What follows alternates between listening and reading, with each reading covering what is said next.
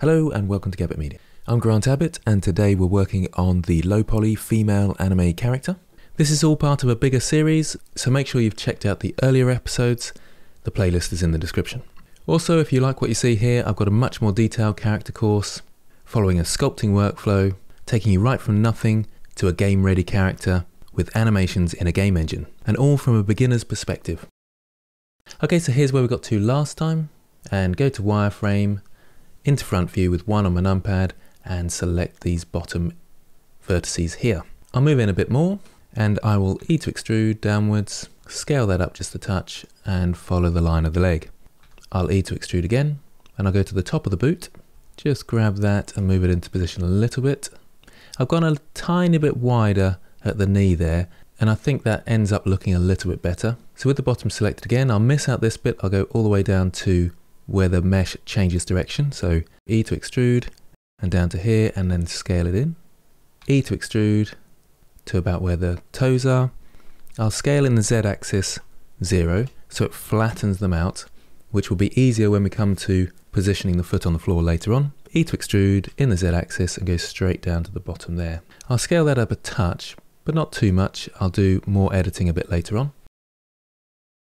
And I will just scale in the Z axis 0 with this one as well, and then rotate it so it lines up with the boot.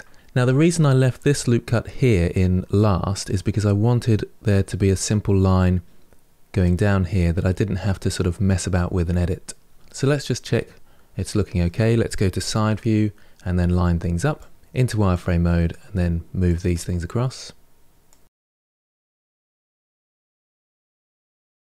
And select all these back vertices here and G them Y. I'm constraining them always to the Y axis, that way it won't get too confused with the front. And now back to solid mode and let's see how we're going. That looks reasonably okay. I'll complete the foot and then it will make a bit more sense, so back into wireframe mode. Let's select these two faces at the front here.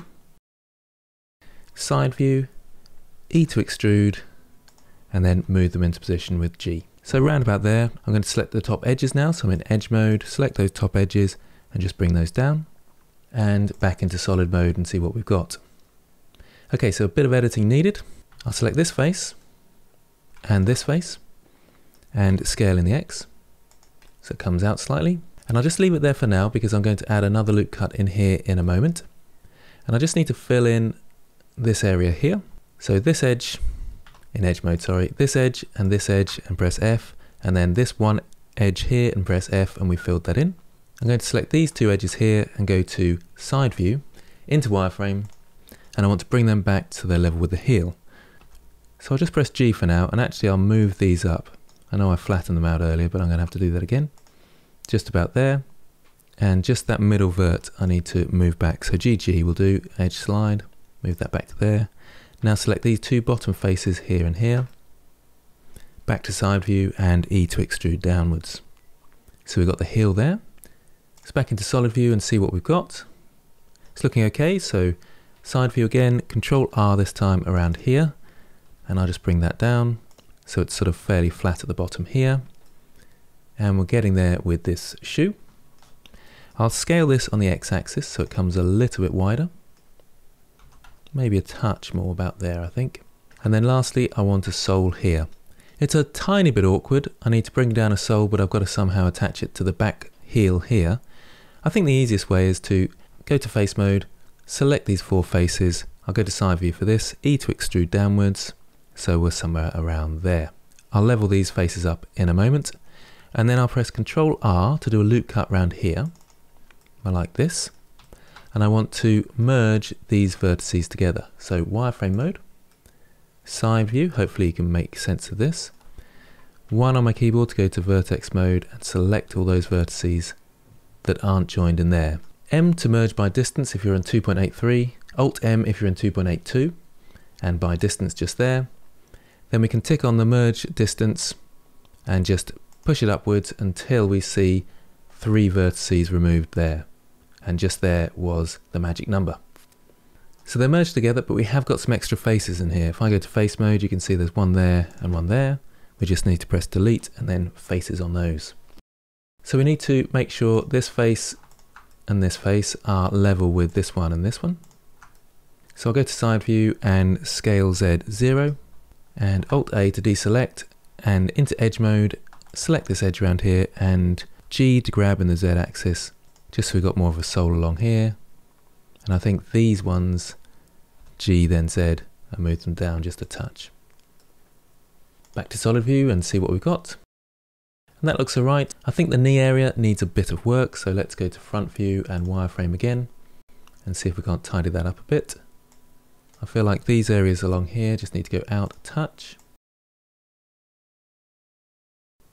And all the time just jumping to and fro from wireframe mode to solid mode and see how it's looking. This needs lining up a bit more at the back. I might bring these down a bit and rotate them a bit. So there's a slight slope down so the calf can stick out a bit more there. These ones can come out just a touch more. And the reason I'm pulling them down a bit is because I want more of a curve in here, but I still want to maintain a sort of dent in here. However, I might grab these two, scale them in just a touch and bring them down. Okay, have a good look around. Make sure you're reasonably happy. The shoes might be a bit big, so what I'm going to do, I'm going to make them a bit curved. So this edge and this edge, and this edge and this edge. Oh, and the fronts as well. G then Z. Just so there's a bit more curve to them like that. I can drag this one in, GG, edge slide and bring that in a bit more so there's more curve to the leg there. Now of course if you want more detail you can have more cuts in here, and you could certainly make an argument for a cut coming down here, so Control R and a loop cut coming down there and maybe breaking at the bottom. But at the moment it goes all the way around the character. If I zoom out and do that again, it goes all the way up and around. But the cut in there would make the legs more rounded and I could have more play in this area. But it is meant to be a low poly character, so we'll stick with that. Okay, so I'll make the loop cut around here. Control R, left click and drag it upwards into position. And I'm going to make the top of the boots here. So 3 to go into face mode. Alt left click on one of the edges going downwards so I can select the face loop.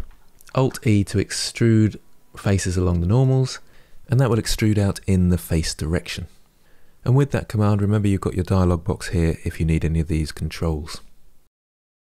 We can do the same for the shorts now as well. So Alt left click on that edge coming down to select the face loop going around here, and Alt E, extrude along the normals.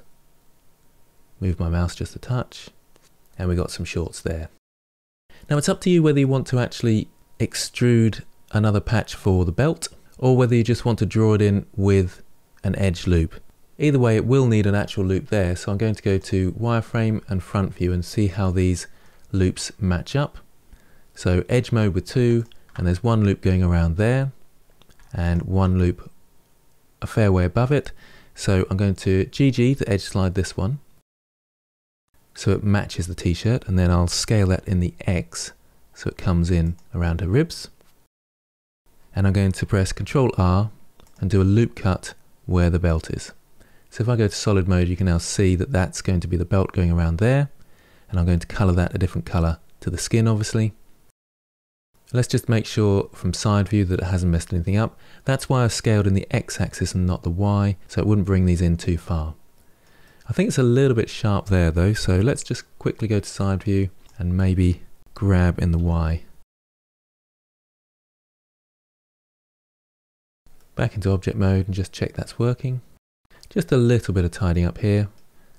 Into wireframe, and I'll grab these back ones here. Let's go to side view. Yeah, they are sticking out a fair way, so I'm just going to bring those in a bit more. So there's more sort of curve and arch to her body. Let's come around to the back here, make sure that's all good, and that the belt is going to go round fairly evenly. Back to solid view. And I'll get rid of my references and see how we're getting on. There'll be a bit of tidying up to do as we're doing some of the texturing, but we'll save that for next time. Okay, so I hope you're enjoying the series. Thanks for watching, and I'll see you next time.